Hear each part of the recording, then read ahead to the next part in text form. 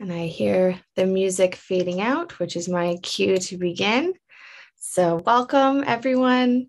Good morning, good afternoon, good evening from wherever you're calling in from. Welcome to day 3, the third and final day of the Alliance annual meeting for child protection and humanitarian action.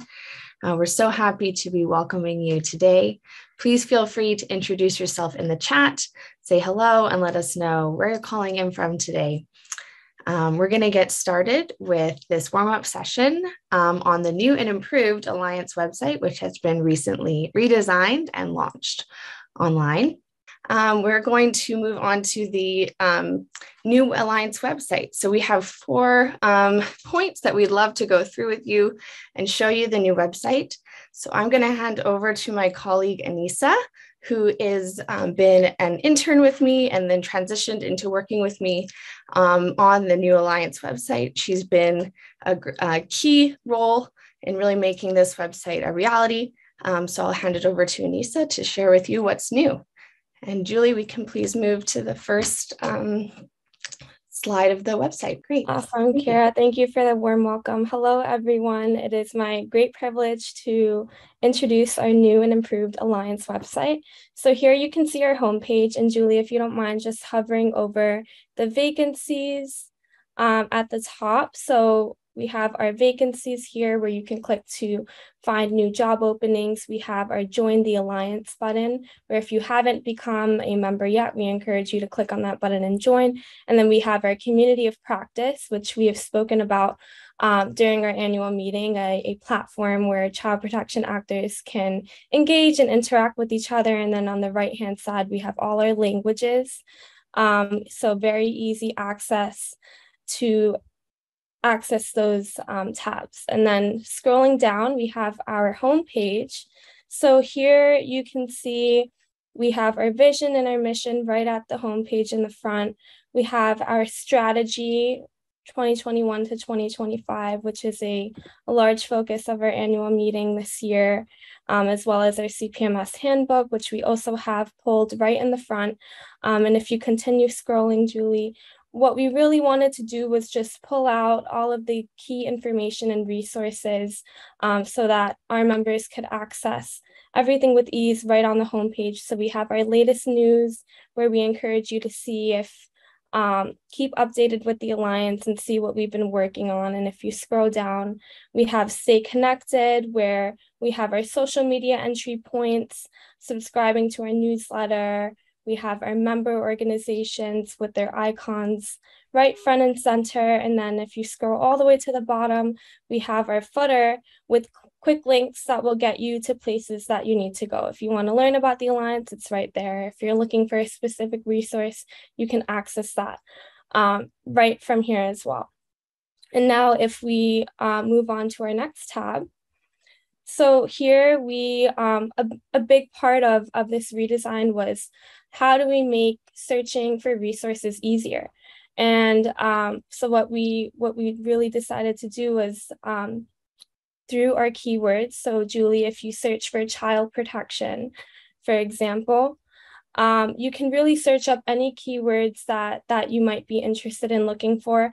And then if you scroll down, it will pull up anything that has the word child protection in the resource right front and center for you to access with ease.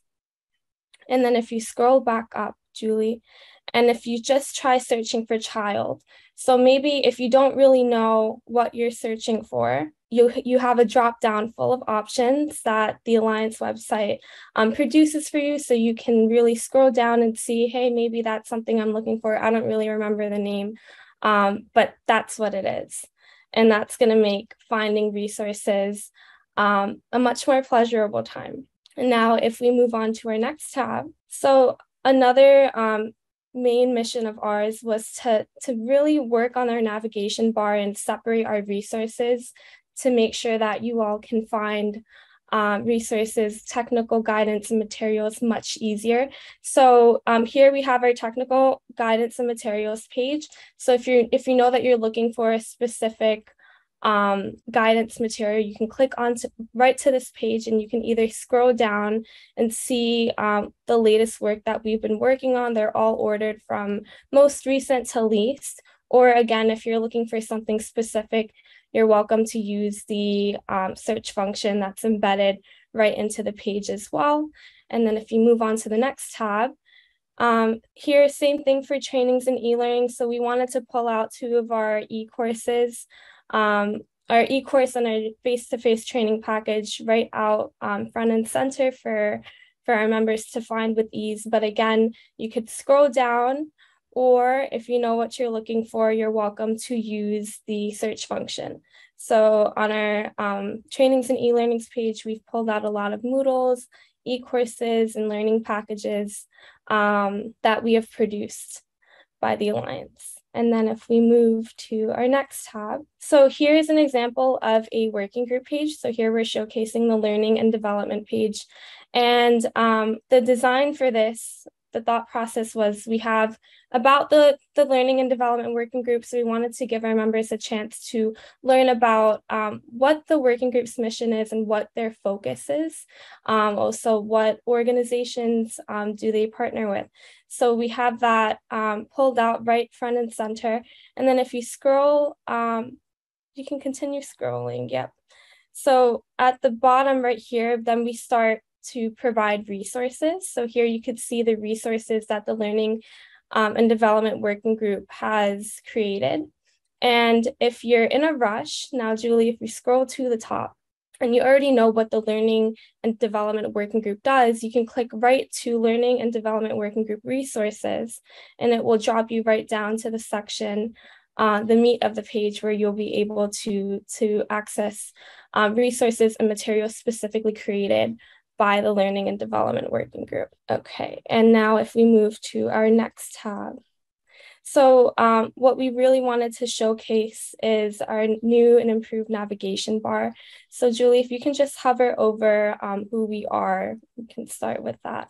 So we wanted to make finding anything that you're looking for a lot more clear. So we have our who we are, where we have learn about the Alliance, our team, our strategy. So another access point, in addition to having it on the homepage, become a member, which you can also access through the Join the Alliance button.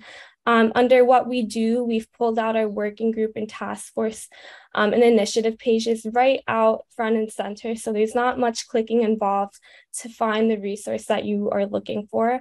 Under resources, we thought a lot on how to separate the number of different materials that we have on our website to make finding resources much easier. We have our thematic hubs here, which are sort of like microsites, where our different leads have worked so hard to produce their materials and contents, and we really wanted to highlight that front and center. We have our latest tab, which entails all of the new information to stay updated at the Alliance. And then we have our annual meetings tab, which you'll be able to access and see what we've been working on in the past, and what annual meeting topics we'll be working on in the future, as well as that search bar right at the top. Right. And now if we move to our next tab, so here, this is an example of our child protection minimum standards page. So if you scroll down, we really wanted to make it very interactive and fun. So we have all of these different links that we showcase with an icon to make it more visually appealing, where you can directly click on them to access more information. And if you scroll down, we have our videos, we have different blocks set up on how to use the Alliance, how to use the CPMS, where to access the e-course on, how to implement and contextualize or measure the CPMS. A lot of great information that we have really worked to make more interactive and fun. And if you move on to our next tab, so here is our child protection and COVID-19 page. So if you click on select a category, Julie, again, what we did here was we put a drop down. So we have 5 different categories that we're showcasing on this page, and it will drop you right down to where you need to be. Or you can, free scroll if you're looking just to see what the this initiative has been working on. And then if you go to our last tab, so here we have a glossary. So we've been talking about jargon in the past, and we really wanted to have a glossary where we put commonly used terms used across the Alliance website in one place. So you're able to search by alphabet or just scroll down and see the different terms that we use and exactly what they mean. And if there's one thing that you notice, or I hope that you've noticed throughout this tutorial, is that their speed has been so much faster. So we're very proud to say that this new and improved website also comes with lightning speed. It's way faster than it was on the previous website. And we're hoping that those who live in countries that may not have the best internet connection are able to have an easier time accessing resources on the Alliance website. So I hope you enjoyed this tutorial. We encourage you all to go on to our new page and check it out for yourself. And back to you, Kira. Great. Thank you so much, Anissa, for that great quick tour of the Alliance website. And like she said, please head over there and check it out. And without further ado, I will hand it over to Sandra, I believe, to take us into our first plenary session. Thank you so much, everybody, for listening.